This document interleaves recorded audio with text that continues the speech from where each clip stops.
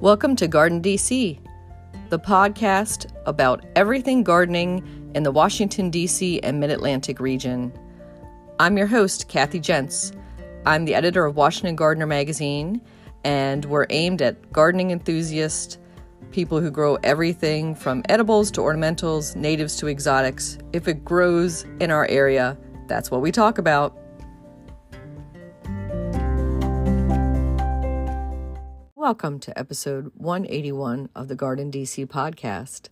In this episode, we talk with Maddie Hoagland Hanson, horticulturist with Casey Trees, all about invasive plants.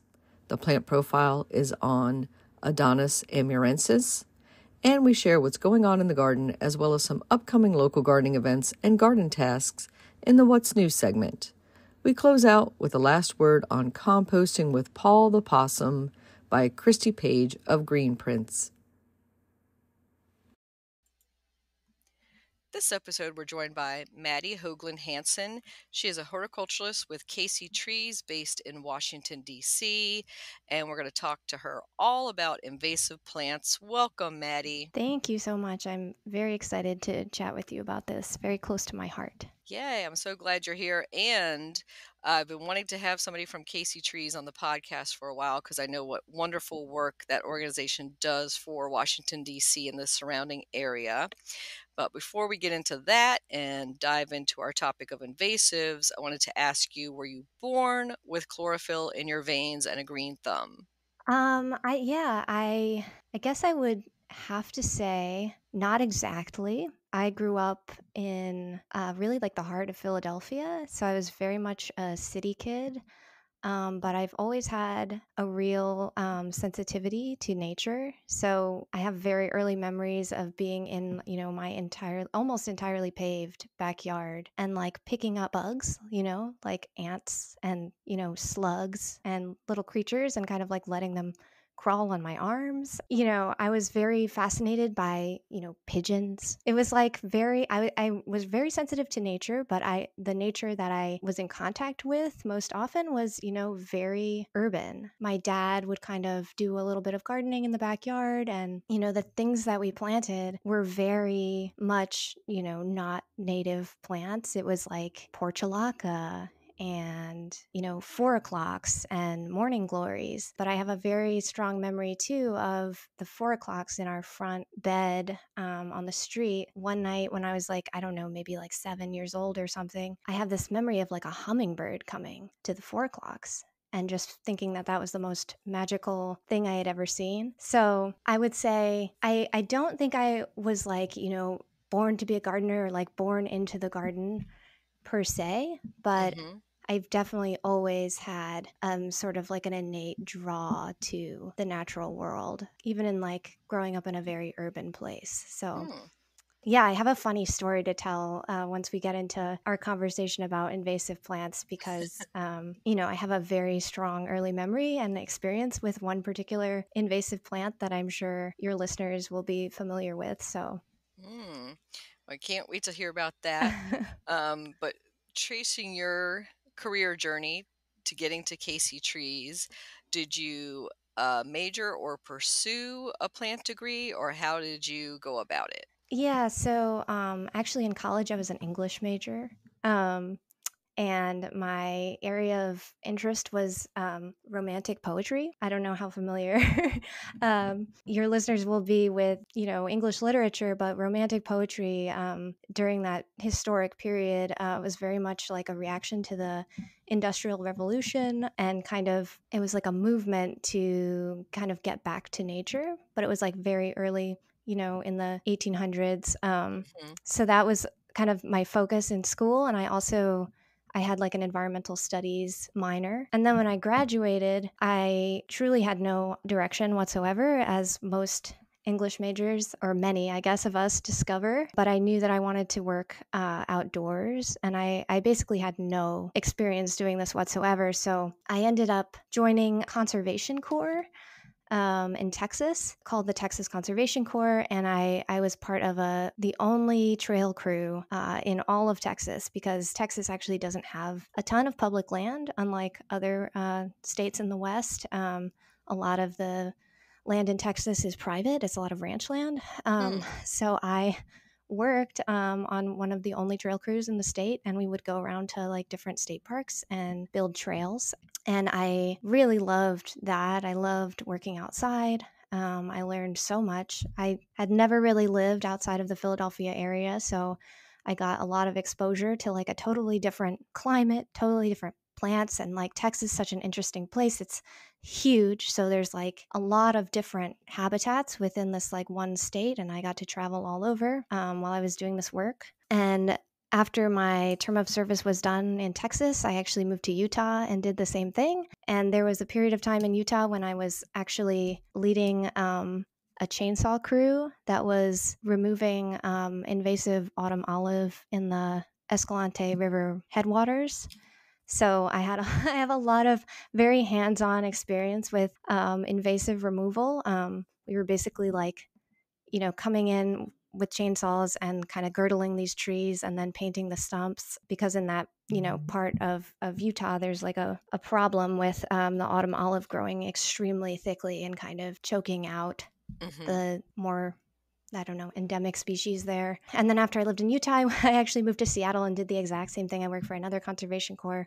So I've had exposure to a lot of different natural environments, at least within the US, a lot of different ecoregions, I guess you could say. And that my experience working on conservation corps and actually doing like invasive species removal work was what prompted me eventually to go back to school for landscape architecture, partially because I felt like I wanted to be more involved in the planning process related to natural areas. When I graduated from landscape architecture school not so long ago, I first was working for a couple of private landscape firms in here in DC, and I did that for about 3 years, and then I came to Casey Trees because I wanted to do more public oriented work, and I wanted to work outside more and kind of get my hands back in the dirt. So that's kind of my story. Excellent. Well, fascinating. And yeah, I'm familiar with some of that land out in Salt Lake City, Utah area and Hmm. Texas. And that's not easy to work outside. And a lot of time of the year, that's that kind of brutal out there. Oh yeah, yeah, for sure. And I mean, we would also. I mean, I was actually living up in Logan, Utah, which is actually in the north of the state, like closer to Idaho. And sometimes towards the end of the season, there would be full on snow on the ground, so it would be very, very cold. Mm-hmm. So now we've caught up to where you are now with Casey Trees. Can you talk a little bit about Casey Trees' mission and what it does, and then your role in that? And I know Casey Trees is a well-known nonprofit to those in the Washington, D.C. area, but our listeners outside this area might not be as familiar with it. Sure, yeah. So Casey Trees is a tree nonprofit. So we were founded in 2001, and our mission is to restore, protect, and enhance the tree canopy of the nation's capital. So we do that in a lot of different ways. We have a lot of different departments that are all working on this mission.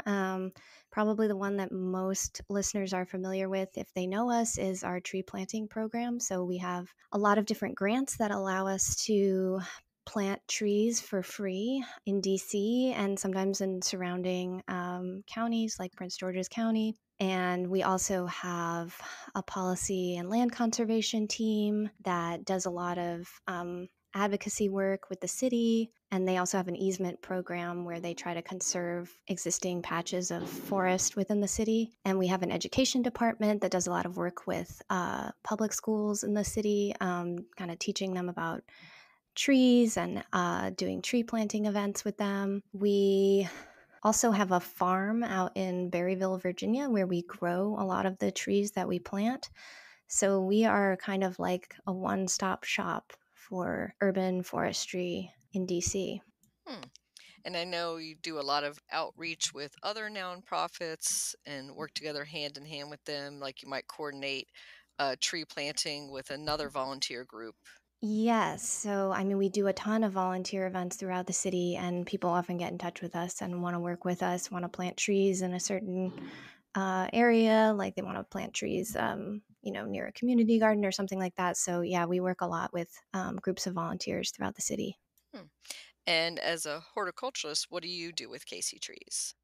So my job, I guess, kind of arose sort of naturally from our planting programs. We do a lot of residential tree planting, and we were noticing that a lot of homeowners wanted to also add, you know, a garden to their landscape, especially something like a rain garden that would help with, stormwater and add like additional ecological benefits to their yard. And before I was hired, we didn't really have anyone on staff who could kind of field those requests. So that's kind of been my role, is to sort of complement our tree planting operations with this additional layer of horticultural expertise, I guess you could say. And we actually, so we design our gardens, and then we also install them. So we're kind of like doing the whole thing from soup to nuts. Hmm. So let's dive into our topic of the show, which is invasive plants. And you consult some with homeowners about invasives in your role. Is that correct? I mean, it does depend on the project, but yes, sometimes when I come onto a site, there will be any number of very hard to remove invasives, or whatever it may be, and I do sometimes sort of advise homeowners on like the best way forward if they want to replace whatever's there with a native garden. Hmm. So we're going to start our conversation off with those invasives that are more particular to the home gardener that might be found in your own home garden versus those invasives that might be affecting parklands or wild areas. And maybe if we have time at the end, we'll go into some more of those. But in our, I guess we'll call it a top 10 or so hit list, we're going to start off with vinca. So vinca is a introduced plant. It's used as a ground cover, is also known as periwinkle, has those cute little blue purple flowers. And why don't we want that in our garden, Maddie? I mean, some people do want it in their gardens, to be fair, but if I am coming to a site because I want to install more native species, I don't want to see vinca. And a lot of the invasive plants that we're going to talk about are plants that, well, first of all, they're plants that very frequently were planted as ornamentals in the past before people kind of realized that they had what we might call invasive qualities. The qualities that these plants have typically are, they're very fast growers. They're very difficult to remove. They usually have like an extremely tenacious root system, and oftentimes when you go to pull one of these plants, it will kind of, the root will kind of break off, and that root segment alone will be able to regenerate the rest of the plant. Usually these plants are very quick at reproduction, and that they use multiple modes of reproduction, so they often will be rhizonomous, so they'll reproduce by the root, and they'll reproduce by something like seed. So they have a lot of like tools in their arsenal in order to spread. They often make a lot of seeds and have like a very um, efficient dispersal technique. Like, for example, something like multiflora rose, where it produces a very tasty little rose hip that the birds want to eat, and then it gets dispersed that way. And a lot of these plants also, speaking of vinca in particular, they have a very short or basically no dormancy period. So a lot of these plants, such as vinca, they are green all year round. So in, for example, our native eastern woodlands, there's a ground layer that tends to go completely dormant over the winter, and then there's a spring ephemeral layer that comes up in the spring. These plants, they tend to colonize that ground layer, and they don't go dormant at all. They just stay green, and they completely smother that early ephemeral layer that is so characteristic of like an eastern woodland. So that's like a very long answer to your question, but Hmm. that's kind of what makes these plants quote unquote invasive, as opposed to just, like a weed. Hmm. And I mean, Yeah. there's some like debate or overlap between what's invasive and what is a weed, but there's some things that I would call weeds because they are something that I can just easily pull. And it's not a problem. It might pop up, but it's not something to get upset about per se. Hmm. I agree. And I would say that, a step further in defining something as invasive is that it misplaces or replaces or takes over something else in the habitat, native habitat, Hmm. right? So it's pushing something else out. So you could have a super successful plant, which, basically what you described as all those invasive attributes would be, your dream garden plant. It's Right. super successful, does great, evergreen probably, promiscuous, and but takes over, but then it does it to the nth degree. So when it crosses that line Right. from Yep. weed into invasive. Yep. Exactly. And so I hear people, will use interchangeable terms like aggressive, fast spreader, and those could be applied to a lot of plants. But also, we can talk a little bit about the native versus non native part of this formula, Hmm. in that technically, if it's native, it can't be invasive, but it can certainly be a super spreader, even if it's a native plant. Yeah, absolutely. And I mean, I think another way of putting all of those characteristics that I was talking about, another way of saying that is like a lot of these quote unquote invasive plants are plants that thrive on disturbance. And it doesn't need to be human disturbance. It can be, a tree falling in a forest. That's a form of disturbance. And the type of plant that colonizes that kind of disturbed area can be a native plant that has like early successional traits, so it doesn't have to be like a native plant can be early successional and thrive on disturbance and not be, like you said, an invasive. Hmm. And then you hear, because we're humans and we like to, anthropomorphize everything. So we'll talk about plants having evil tendencies or being bad plants. What are your thoughts about that? Right. Yeah. I mean, I like to kind of preface discussions about invasive species with just kind of like an understanding that the plant is sort of a neutral actor. And I personally think that gardening as a practice should be something that helps us cultivate empathy towards pretty much everything, definitely the natural world, like hopefully each other. And just realizing that we're not like waging a war with the natural world. Like these plants serve an important function and are filling that niche. Like if we don't want them in a particular area, like that's a sort of a separate question, but they are not, attacking us. I thought it would be really interesting, actually, to do a little bit of research into which of our American plants are invasive in other countries. And it's sort of like an amazing list. And I'm Hmm. sure there's more than this, but our black cherry Oh, yeah. tree is Hmm. invasive in Europe. Prickly pear is invasive in Australia. Black locust is, I mean, a lot of people say it's borderline invasive here, but it's very Hmm. invasive in Hungary. Skunk cabbage apparently is very invasive in the UK and Europe. And this is a funny one. Lance leaf coreopsis Mm. is extremely invasive in Japan. So Mm. this is kind of like one of those things where it can be a hot button issue because it brings up this kind of feeling of, or a fear of sort of what is foreign.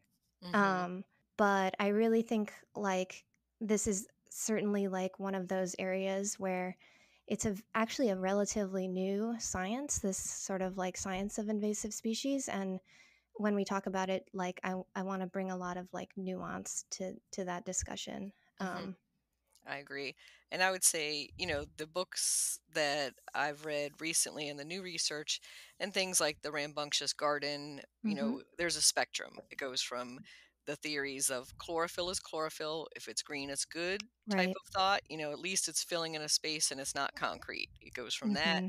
to, no, if it's not native, it shouldn't be here, all the way over to the xenophobic side that you were alluding to. Yeah. And especially a lot of these Asian plants that are considered invasive, that were introduced as ornamental plants in the garden.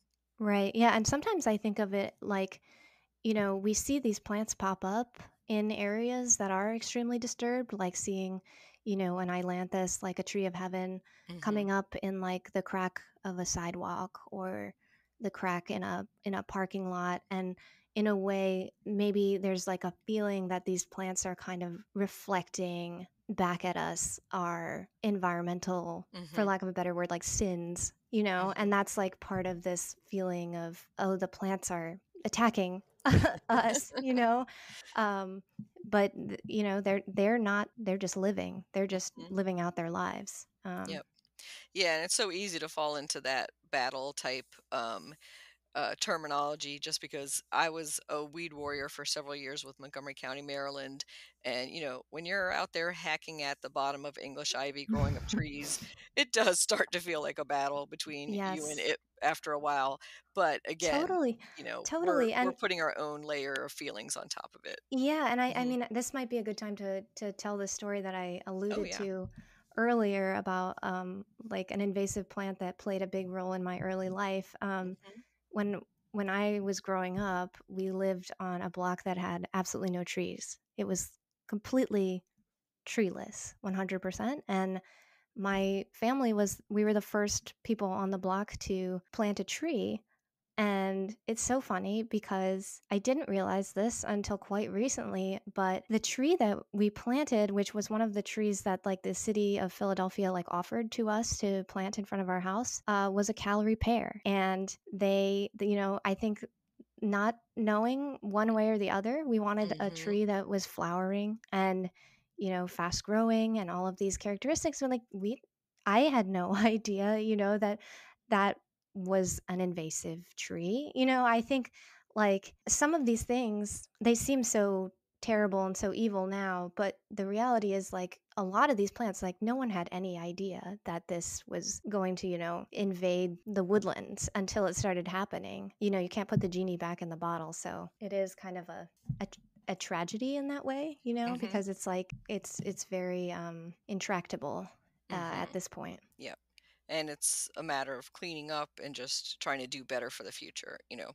apologize and move on type of thing. So let's circle back to vinca, the first invasive we started with, and maybe talk about some techniques should you want to remove it, because vinca is pretty wiry and tough to pull. So what do you recommend, Maddie?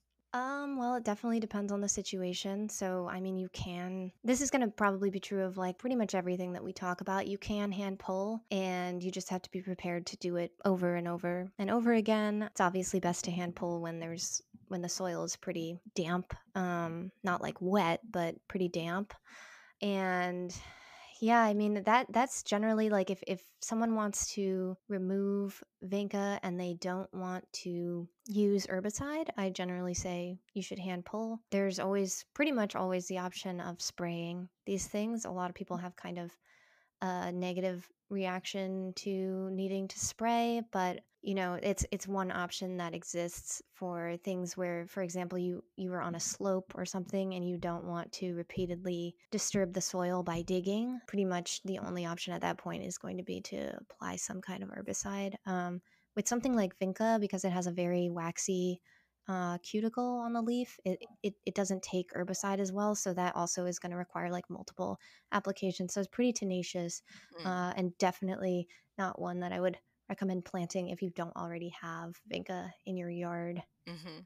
What do you think about some of the smothering techniques, like either cover it with cardboard or black plastic or something else, out a patch of it that would just, kill it? If you have, a lot of time, Mhm. then you definitely can. And, any plant can be smothered because they need light, they need The water. photosynthesis, They yeah. need to be able to make food. So I think pretty much any plant, I mean, you can either smother it or solarize it. I don't think I have any personal experience doing that because a lot of the projects that we do are kind of on a tighter Hmm. timeline. But if you have the time to, go through a full growing season and smother, that's definitely like something to try. Hmm.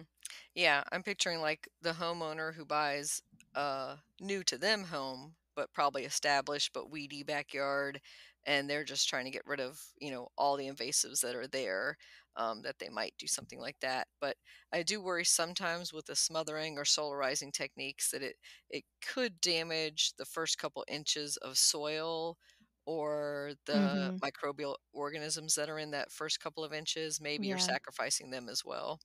Yeah, that's also something to think about. Like I've definitely done some smothering projects where you kind of peel off the plastic, and it's just very, very, dry and, very dusty under there, and it kind of doesn't seem like a living soil anymore. So, I mean, yeah, that is something to be aware of. That I mean, maybe even you might have to do a little amendment after you pull the plastic off. Okay, let's move on to our next invasive on the list, and that's the Japanese Pachysandra, as opposed to our native in this area, the Pachysandra procumbens, our native Pachysandra. Yeah, I mean this one I see a lot. I mean, I think I see these for the same reason as the vinca. They were just planted because they do very well in dry shade, which is like a Hmm. condition that a lot of people have, and they have no idea what to do with dry shade. And this both vinca and pachysandra, they bloom and they're pretty much happy with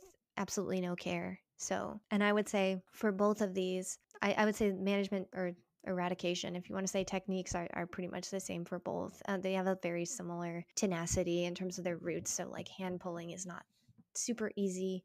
Hmm. Um, and you can try, you know, either smothering or herbicide. A lot of these invasives, honestly, a lot of these very tough kind of urban warrior kind of plants, like the technique for getting rid of them is like very similar. Hmm. Yeah, and I would say with the Japanese Pachysandra, you could mow over the top to deprive it of chlorophyll, Mm-hmm. and maybe even do that repeatedly a few times. Like every time it tries to come up, of course, you're going to still have the underground stems and roots. Mm-hmm. But I would think, you know, Yeah. something like that, you could do the repeated, just hacking it back until it stops coming back Yep, yep. I at a mean, certain that's point. kind of a tried and true method too. Like a Mhm, lot of plants, if you just have the time and the energy to just keep cutting it, like, and it can't grow any leaves, like it's not going to be able to sustain a root. So, mhm. yep. Yep. And if you have like a weed whacker or a good mower to do that, that might be the easiest way to do it. So let's move on to English ivy. We already alluded to that one. And Mm-hmm. let's talk about the phases of life of English ivy. So, you might have been planted as a ground cover, Mm-hmm. and creates a thick carpet, and then it starts to grow up a tree, and then it gets to its mature plant size and shape, which totally changes the English ivy. Mm-hmm. Yeah, I mean that so ivy needs to be at a certain height. I'm actually not sure what the Mhm. specific height is. You might know, Yeah, it's usually Kathy. about 8 to 10 feet. Once it gets above, kind of Yeah. above your head, above your reach, that's when it Yep. starts That's to when. form the heart-shaped leaves. Like it goes from Mm-hmm. that ivy shape to it's actually very attractive if you think about it. But I know, I know, saying it's pretty. And then it goes to flower and forms kind of like those dark berries. Yep. Mhm. Yeah, and I feel like at some point I read that the flowers are actually very attractive to pollinators. So, Hmm. um, They are. I've seen, it covered in bees, and then the birds come and, of course, eat the berries, mhm. and they love them too. But of course, they love them too much because then they drop the berries, after they eat them, and it passes through their system. Then the seeds are pretty much everywhere at that point. Mhm. Yep. Hmm. So, how So, do we stop the English ivy from going up the tree? so ivy is one that the most effective technique is probably to hand pull. And so once it starts going up a tree, as most people have probably seen, it starts to develop this very like woody stem. And usually you can just go ahead and cut that stem, cut like a little window out of it. Hmm. And at that point, the part of the vine that's like north of that cut will just wither up and die. And you should never pull ivy out of a tree because it can, first of all, if there's any dead limbs up there, you could pull that down on yourself. But Hmm. also, Hmm. it the way that it kind of suckers to the bark, you can end up pulling pieces of the bark off the tree and like opening up a possible root for some kind of infection. So it's really better to just like once you cut it, just like make a very surgical cut and then just let that part that's up in the canopy die. Mhm. Yeah, I've seen people pull down ivy and then, like an insect nest rain down on them. Mm. Never fun. Yeah, that's exciting. And other thing I would say, caution that I learned in Weed Warriors is, ivy has this kind of like really little red hairs along the stem, similar to poison ivy, Hmm. but not as many people react to it, but still you can get a contact dermatitis. So definitely wear gloves when you're working Mm-hmm. around the English ivy, Yep. even if you're just pulling it up from the ground, even if you're not just working in the tree and cutting it. So let's move on to let's jump to honeysuckle and bush honeysuckle. So of course we have our native honeysuckle, that's a little bit different. So let's talk about the Asian honeysuckles that are pretty much the only thing that's green, Maddie. When I look into Rock Creek Park this week and I'm looking straight Mm-hmm. through the understory, I'm like, Mm-hmm. that green over there is bush honeysuckle. That green over there is Yeah. bush honeysuckle. So that's pretty much what I'm seeing at this time of year. Yeah, it's an amazingly prolific plant. I see it absolutely everywhere. The only upside, if you will, of bush honeysuckle is that the root system is not particularly deep. So if you have, like a weed wrench, it's not that hard to pull it out by the Hmm. root. Mm-hmm. So that's, I guess, if you are trying to remove it, that's one way to do it. That does cause like a decent amount of soil disturbance. So another way would be to cut it and paint it with herbicide. And bush honeysuckle is just everywhere. So it's one of these ones where it's like, and probably should have said this earlier, but I do feel like when it comes to removing invasives, I always think have a plan for what is going to happen with that space once the invasives are removed, because if you don't have a plan and you just plan to now get up and leave, all that's going to happen is that the invasives will come back. Mm-hmm. That's so So, true. And I would say, yeah, that's a lot of frustration of, like Weed Warrior groups and other volunteer groups. And you go and you clear a part, from a local park or wildland.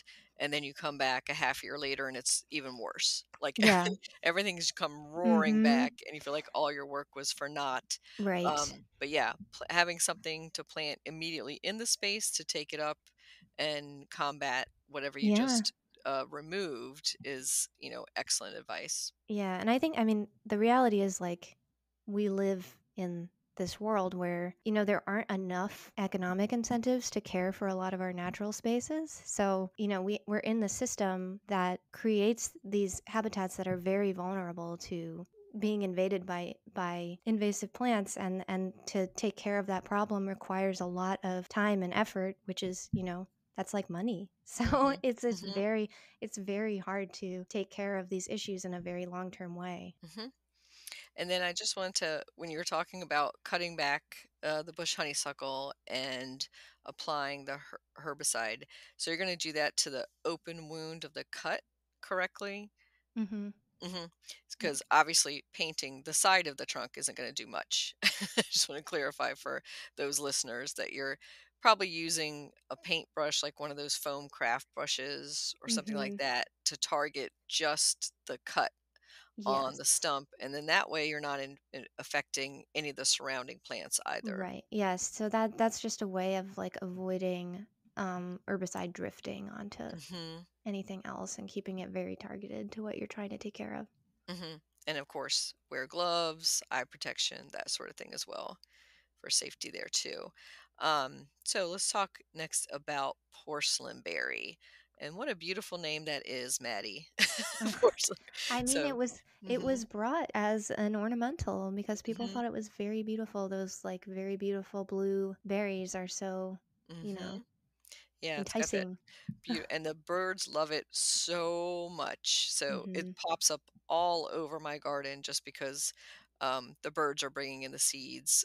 When they Hmm. sit in a brush, they sit in a shrub and then they Hmm. drop the seeds below it. So the porcelain Yep. berry vine comes up inside the shrub. Yeah, that's So exciting. you really have to look for it. So, what would be your advice there, Maddie?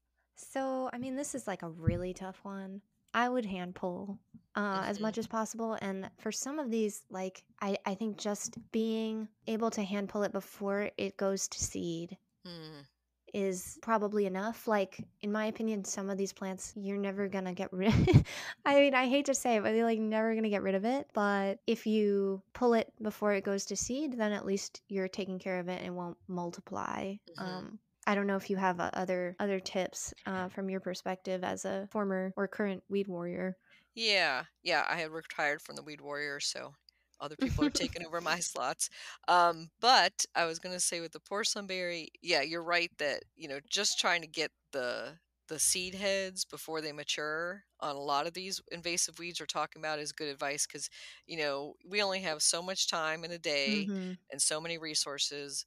And if you're combating all these invasives on your property, if you can at least get ahead of the weed seed production. So, chopping off any of the blooms, right after can at least help you in the future, even if you Yep. can't tackle that whole plant at that time.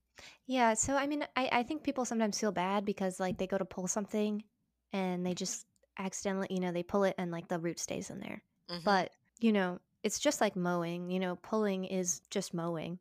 Mhm. Mhm. Basically, with mowing with your hands. So if you do that enough times, you're going to eventually weaken the root. So I would say, if it's, for example, like your example, it's in another shrub and you can't really get to the base of it, if you just keep pulling it Mhm. like over time, hopefully Yep. that will have an effect. And just cutting it as close to the ground as you can possibly get to. Yeah. Hmm. So the next is the one that everybody cringes over and maybe even has lost people out on a home sale or two, which is bamboo. Because Oh, I yeah, would yeah. say that's a non-starter for me. If I was looking at a home to purchase and it had a swath of bamboo in the backyard, I would walk away. Yeah, this one is very hard and it is everywhere. It's absolutely everywhere. So it depends on the context, but one technique that I have heard recommended is to just repeatedly mow. Mhm. But I mean, again, this is one of those things where it's like, how long do you have to take care Mhm. of this problem? I've also heard cut something like 18 inches, 2 feet from the ground, allow some regrowth, and then spray with herbicide. Mhm. And another really extreme solution, depending on where you are, is to dig up the rhizome. Mhm. Mhm. But this could involve a bulldozer. Like, I have Yep. no idea. Like, in most Yeah. situations, you're not going to be able to take care of it by digging up these very tenacious rhizomes. Mhm.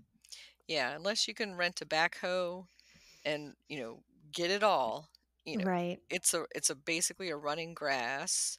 And so, like you said, if you can just mow that edge or stop it at that certain point, you can stop its spread. You're not probably going to get too far back into the already established clump.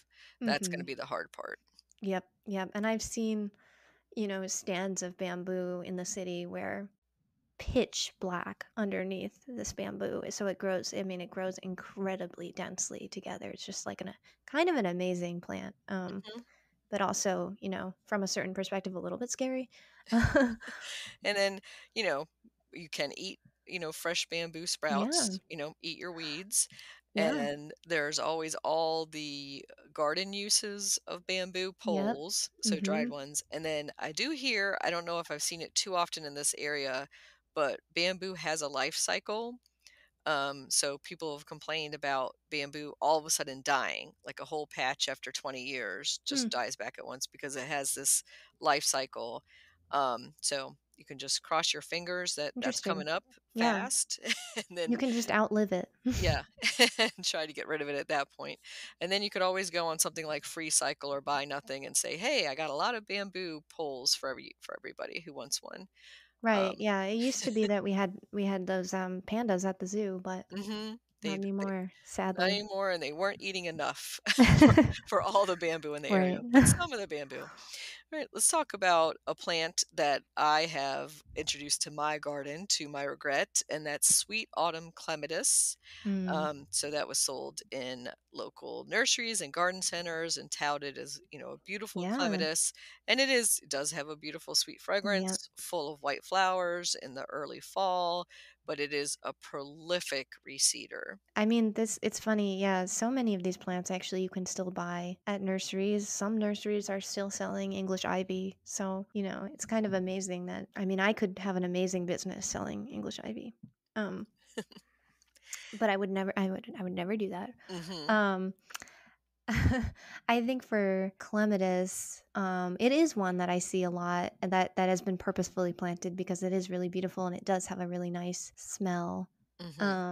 But again, it's one of these ones where you just have to yank it at the base. I'm sure you could also spray, but I don't really see the point in the case of Hmm. this vine. I would just yank it over and over again, I and try agree. to get the root.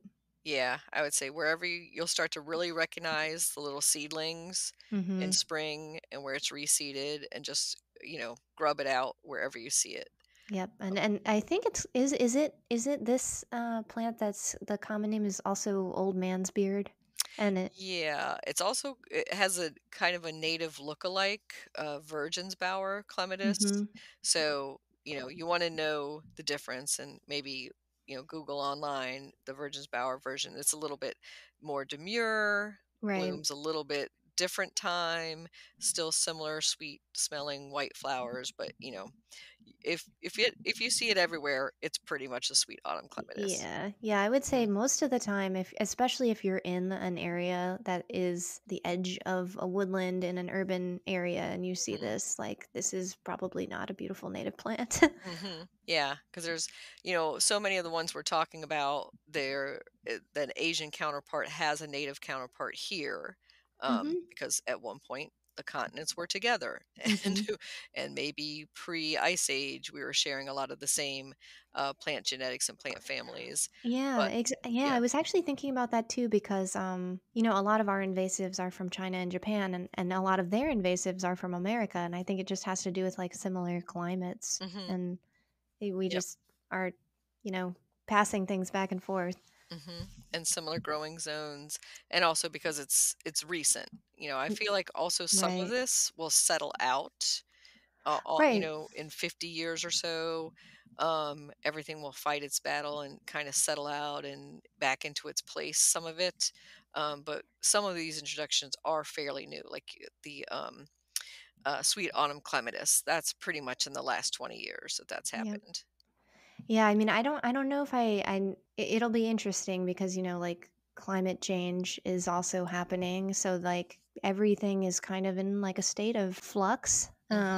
And obviously you have global trade, which is also just like mixing this pot. So, you know, Hmm. it's always changing. It's best not to get too attached to the way that things are. Hmm. Um, And that's part of the fun of gardening too. It's mhm. always changing. It's always an experiment.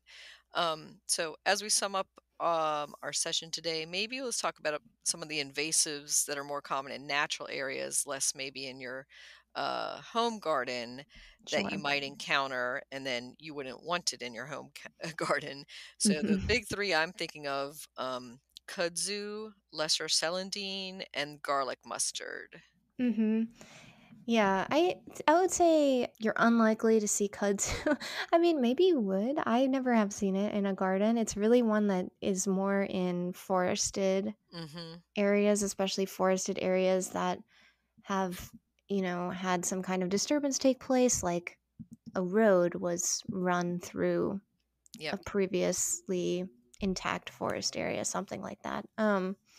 But yeah, like I'm sure everyone or a lot of people are familiar with kudzu as an introduced species that was brought in specifically for erosion control, and they planted acres and acres and acres of kudzu, and before they realized, oh, Hmm. it's not a good A this little is not a good thing. a little too successful, but yes.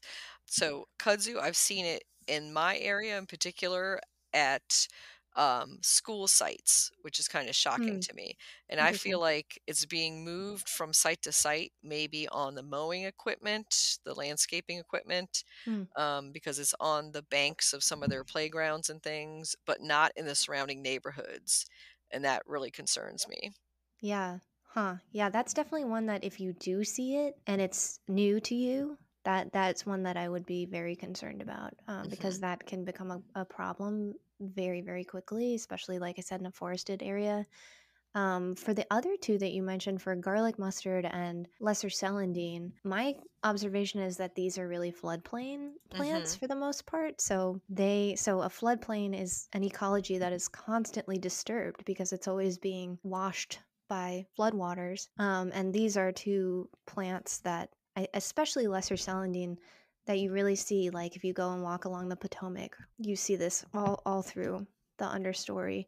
And same with garlic mustard. I think garlic mustard may be a little bit more upland, but in any case, like both of those, I think are very much adapted to kind of floodplain disturbance. I think they like it a little bit more moist. And both of those, I would say, depending on like the scale of the quote unquote infestation, they can be like spot treated with herbicide and just knocked back in that way. And they're also evergreen during the winter, so they're very easy to spot during the winter time. And I confess I'm not sure whether or not it's very effective to treat them with herbicide at that point in their life cycle, but if it was, I would say that would be a great time to go through and find them, because there's not much else that's green.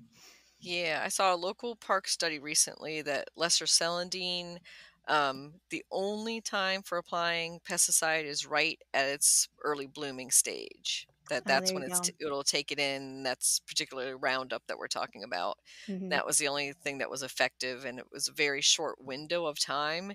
So applying it, it does have that waxy, thick leaf Hmm. that you talked about on Vinca. So same, it's very pesticide resistant otherwise. But at that time of year when it's leafing out and, just blooming, it's taking it back to the roots, which Hmm. would absorb the herbicide. And that's kind of your only window Yeah. aside from, then hand digging and smothering might be your other techniques for that one. Right. Garlic mustard, we talked about eating your weeds. So they have, they'll have Right. local garlic festival pulling, garlic, not garlic festival, garlic, wild garlic, and this one for garlic mustard festival pullings, and they'll even like do a weighing contest and then make Mm. pesto out of it afterwards. Have you Yeah, ever tried that's that, Maddie, I as a have food? not. That's Hmm. actually a really smart idea, because that is the perfect time to eat it, is before it goes to seed, Hmm. because that's when it's not too, you know, doesn't get too pungent. Hmm. So the best time to do your eating of the weeds is actually the best time ecologically as well. But don't eat the lesser celandine, Oh yeah, no, no, no, no, no, no, just the no. garlic mustard. But it's pretty easy to Hmm. tell the difference, like if it doesn't smell like garlic, you Hmm. know. Exactly. Pull off a leaf, crush it in your hand. You'll pretty Right, much know garlic mustard. right. Then it's all in the name right there. Very distinctive. So, how can our listeners get in contact with you, Maddie? Well, you can go to Casey Tree's website. If you go to caseytrees.org/plant/ecological-gardens, that is the best way if you want to schedule a consult with us to talk about a native garden. You can also go to our website and click on plant, and there's like a whole variety of things in our drop down menu that you might be interested in: our residential plantings, our community planting events, plantings at schools. We also do pruning for very young trees. And we offer a rebate if you plant a tree, like you go out and you buy a tree at a nursery, and you plant it in your yard, you can get a rebate through us for that. So there's like a bunch of things that people might be interested in on our website. And then if you want to get in touch with me personally because you want to talk about garlic mustard, my email is mhanson@caseytrees.org. Great. Thank you so much, Maddie. And for those home gardeners out there battling those invasives, as we say, good luck and, keep up the good fight. Yep. Thank you so much.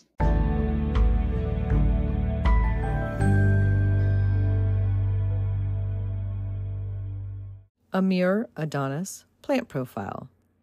Amur Adonis, Adonis amurensis, is an early season ephemeral plant that appears and disappears in the late winter garden in a matter of weeks. The plant's foliage is lacy and ferny. It is native to China along the Amur River and in other parts of Asia, as well as eastern Siberia. Even though it's quite small, it still packs a punch with its bright yellow flowers in the bleak winter landscape, like its cousin in the ranunculus family, winter aconite. It is hardy to USDA zones 4 to 7. It prefers to grow in full to part sun and likes fertile, well-drained soils. It is pollinated by bees, flies, and beetles. It is deer resistant. There is an invasive lookalike, Lesser Celandine, Ficaria verna.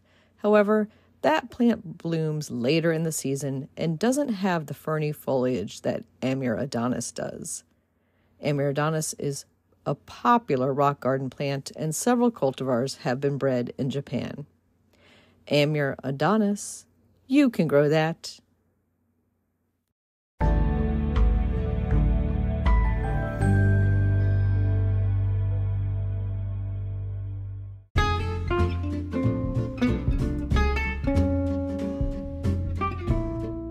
What's new in the garden this week? Well, I took advantage of one of the mild days of February to walk over to my community garden plot and check out how things are going. The garlic has emerged from the soil, and it's so nice to see that. I pulled back a cover cloth from my pot of cilantro and saw that it is looking wonderful, and I cut some sprigs off that to use in the kitchen. The arugula, looking a little beaten up and flattened, but still delicious and edible. I took a few leaves from that, and I dug up one of the black round Spanish radishes that I had left in the ground last fall. It's kind of woody and tough, but I'll leave them in the ground to decompose and add back to the soil there. In garden tasks this week on our website and Facebook page at WDC Gardener on Twitter, we shared our winter blooming plants of choice, and we talked about Daphne, winter jasmine, heath, and heathers, so you can look at those on our social media. And I discovered on the Hyattsville Horticulture website, hyattsvillehorticulture.org, and that's the Hyattsville Horticultural Society. At the very top of the welcome page, they share the current soil temperature and the number of weeks before last frost. And I thought that was a great thing to do. So I would say bookmark hyattsvillehorticulture.org, and then you'll be able to see the current soil temperature and whether things are ready for planting out at that point. In local gardening events, 2 live in-person meetings you might want to attend include the Tacoma Horticultural Club's February 21st meeting, and that features a talk on overcoming fears of pruning with Josh Demers, Brookside Gardens horticulturist. That is in downtown Tacoma Park, Maryland, near the Washington, D.C. border, being held at the historic Tacoma building at 7328 Carroll Avenue. You can find out more about that at the TacomaHort.org website, and that meeting is free and open to all. And then on Monday, February 26th, the Silver Spring Garden Club is meeting, featuring a talk on Paradise Under Glass with guest speaker and author Ruth Kassinger, and that starts at 7:30 p.m. That is also free and open to all. That takes place at Brookside Gardens in Wheaton, Maryland, and you can see details about that at silverspringgardenclub.com. Happy gardening!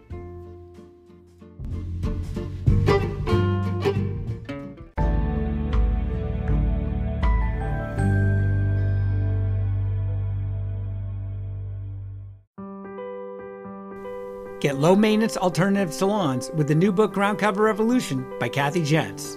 Reducing the lawn is among the biggest trends in homeownership, with an endless stream of homeowners looking for an eco-friendly alternative to a traditional everyday grass lawn. In the last 3 years alone, over 23 million American adults converted part of the lawn to a natural landscape, and now are looking to do even more. The biggest challenge to adopting this new ideal of the perfect lawn is knowing how and when to replace your turf and which plants are the best ones for the job.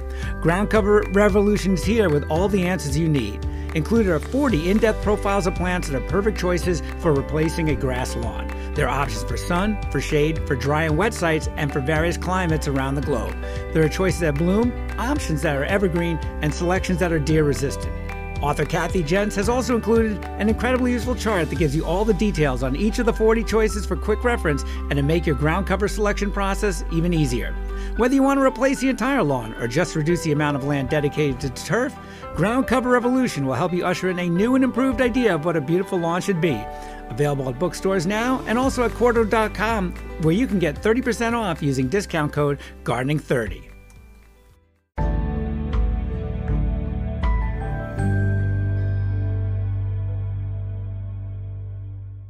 In the new book, The Urban Garden by Kathy Jentz and Terry Spate, you'll find dozens of inspiring and creative ways to grow flowers, shrubs, vegetables, herbs, and other plants in small spaces and with a limited budget. Whether you want to grow on a balcony, rooftop, front stoop, or a tiny urban patio, turn your growing dreams into reality and build a gorgeous and unique garden that showcases your personal style while still being functional and productive. With the ingenious ideas and resourceful tactics found here, you'll be maximizing yields and beauty from every square inch of your space while also making a lush outdoor living area you'll crave spending time in. Whether you're growing edible plants or beautiful flowers, the 101 amazing growing ideas found in the Urban Garden will turn your tiny urban yard into a treasure trove of green you'll be proud to share with family and friends. Buy your copy today at your local retail bookseller or order it online now at Amazon.com or bookshop.org.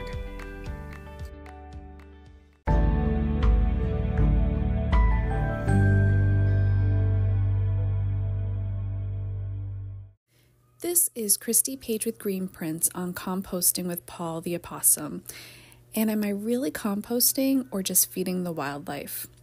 So I'm very late to composting. For years, it was something that I considered doing but never quite got around to. There always seemed to be a reason. The kids were too young, so having one more thing to do in a day was overwhelming, or the yard was too small. Where would I put it? And then what about winter? Do we just skip it? We bought a house on over an acre about 7 years ago, and by then the kids were teenagers. I was running out of reasons not to jump on the composting bandwagon. Yet still, I hesitated. We have 3 dogs, and they love to munch on the peels from cucumbers and the ends of carrots, and I kept rationalizing that it really wouldn't be that much, so why compost? Each spring, we would head to the garden supply store and grab fertilizer. It did help our little seedlings sprout and grow. We would lovingly sprinkle some more on throughout the summer. My husband and I finally paused and said, this is why we should compost. Instead of throwing stuff away to go buy it, in a sense, we might as well make our own. So this year, we decided to start our own compost pile. We picked a back edge of the property, figuring that it was out of the way of the dog's play area, but convenient for collecting to spread in the garden. We began adding our organic materials and started waiting for the composting process to happen. After a couple weeks, it seemed like our compost pile was shrinking instead of growing. One evening, as my husband was depositing our daily scraps, he started an animal. It scurried into the bushes before he could get a good look. He came back into the house all excited. It seems that our pile was diminishing because something was snacking on it. My husband instantly started speculating on what the creature could have been. We get many visits from foxes, squirrels, bears, and even a bobcat. He decided that what we really needed was a camera setup so that we could catch the culprit in the act. The very next day, he excitedly mounted a trail camera to a nearby tree and made sure that it was at a good angle to capture the compost pile. It was now another waiting game, but this one did not take as long. The following morning, we logged into the app and were greeted with a variety of photos. My husband was hoping for a good picture of a fox or a deer, but what he got? An opossum. Night after night, we were greeted by images of an opossum snacking on our compost pile. At first, my husband was disappointed, and then he started seeing the benefits of having Paul the opossum around. Opossums greatly help to keep other pests out of the yard and garden, including ticks, and living in the country, this is a huge help to us. Since then, we have seen a deer, a fox, and a few other creatures on the trail camera, but we are so happy to see new images of Paul each morning. Our compost pile might not be growing, but it is helping our garden in other ways. By keeping Paul around and happy, we're hoping to keep other pests at bay. Well, this has been Christy Page with greenprints.com. Have a great day.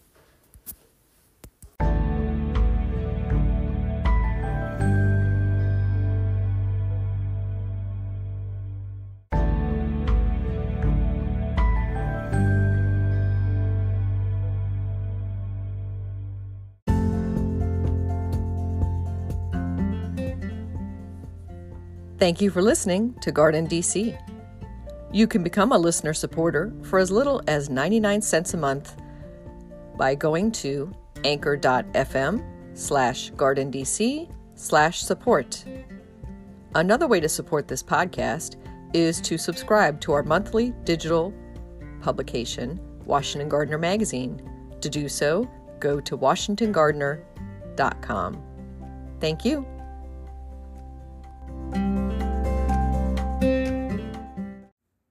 Thank you for listening to GardenDC. You can become a listener supporter for as little as 99 cents a month by going to podcasters.spotify.com/pod/show/GardenDC. Another way to support this podcast is to subscribe to our monthly digital publication, Washington Gardener Magazine. To do so, go to washingtongardener.blogspot.com. Thank you. You can find and follow Washington Gardener on Twitter/X, Instagram, and Pinterest at WDC Gardener, and on Facebook at Washington Gardener Magazine. Please take a moment to rate and review this podcast on Spotify and Apple. Open the Spotify or Apple app, search for GardenDC, check on the rate button, and select 5 stars.